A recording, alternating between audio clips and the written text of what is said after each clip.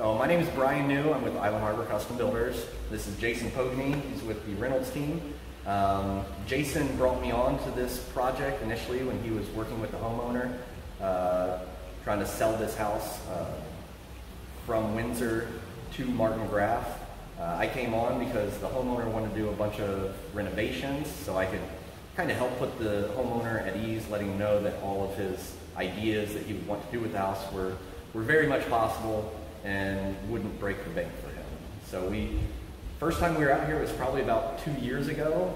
Since then, there's been probably a year plus of design work that's been done here, plus engineering, plus working with interior designers to actually pick out the finishes and really fine-tune what we're going to do here.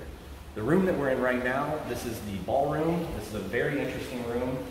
You can see on the wall, that's going to be the TV screen. So obviously we're really putting some money into AV here at this project.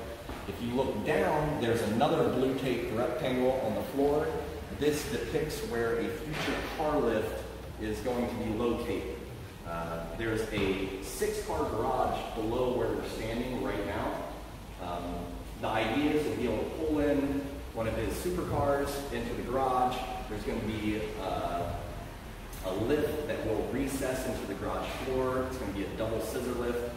And then once the car is on the lift, you'll be able to raise it into position and it'll come into the ballroom. The floor of the lift will match the hallway